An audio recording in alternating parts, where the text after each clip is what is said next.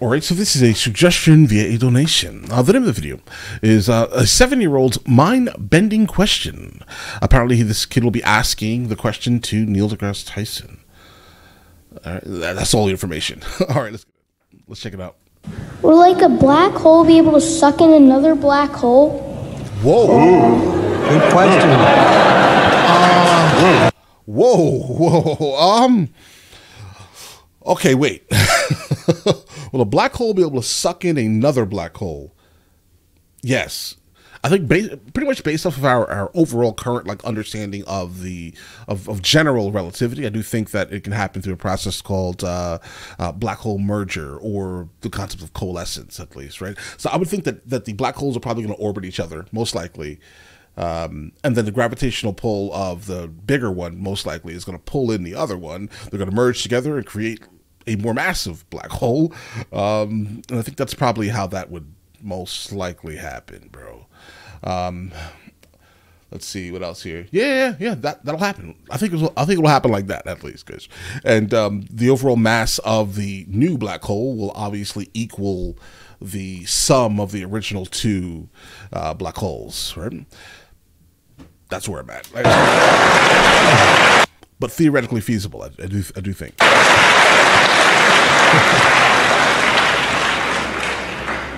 It's not past your bedtime or anything? That's a big question for a little man, guys. Can I ask what grade you're in? And tell me your name, too. Oh, not the super sad, sentimental music. Second, and my name is Clayton. Oh, your name is? Oh, I like this Clayton. kid, guys. Clayton. Hi, Clayton. You're in second grade? Right. And you're thinking about colliding black holes? Oh, yeah, I like his mind. You belong in 12th grade, okay? Go tell your teacher 12th. I said, put you in 12th grade, okay? Right.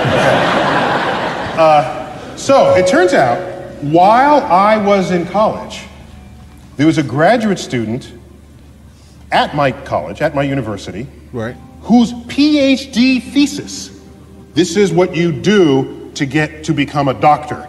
Not a medical doctor, but a professional research doctor in astrophysics. A fake doctor, basically. PhD thesis was on the subject of colliding black holes. And what makes it an extraordinary problem to solve is that the distortion of the fabric of space and time around one black hole also exists for the other black hole. So you have black holes entering each other's event horizons. So I opened up that thesis. I didn't understand a single page in it. I believe it, Neil. I believe it, Neil. It's an extraordinary disturbance in the fabric of space and time.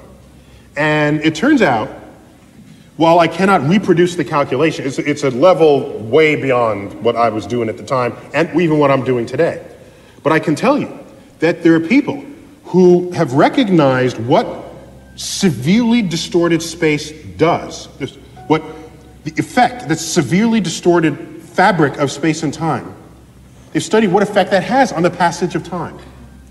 And it turns out there is a path you can take around two moving black holes that haven't quite collided yet, where you can end up in the past of when you started that journey.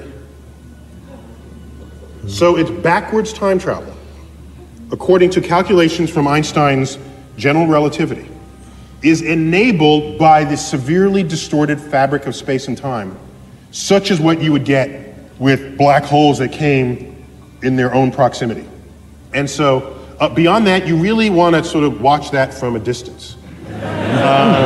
Yeah, I would want nothing to do with that, bro. And I'm talking about, I want distance. I may not even want to look at it through a telescope. What you're saying right now is wild, Neil. I've never heard this. I'm gonna have to now thoroughly research this, and it's gonna plague me until the end of time, because it sounds like you're referring to time travel. I love time travel. All right. I mean, obviously, I've never time traveled, but I love the concept of speaking about these gravitational anomalies, right? I want to have a conversation about these things, right? Like, how can this actually function? And you just defined it in a way that's interesting, but how do you get two black holes together? I mean, is it a common thing? I'm not sure that's a common thing, right? At all. And again, I'm not sure a human would even want to be near something like that, guys, personally. And so you say what happens, they will eat each other, and they'll make a black hole that's twice as large as the one they started with. Right. But it'd be quite a ride for any material that's swirling in its vicinity. Yeah. So excellent question. Thanks for that. All right, guys, that was a good one. I don't know if this kid came up with it. I hope he did, because that'll probably make the story slightly better. If purely the kid sat down and wanted to know what would happen if two black holes collided. It's a great question.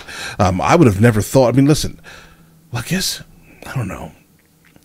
Like black holes in general, like are time and mind bending, right? So I guess obviously something time oriented probably could happen if two black holes were to collide. Like we could talk about the science of it, sure, right? Or the physics of it, let's say, but doesn't matter. I think I like Neil's response, okay? Better than my overall mental theory, okay? I do like his overall response, because now we have some time travel conversations. And anytime we can talk about time travel, it's a great day.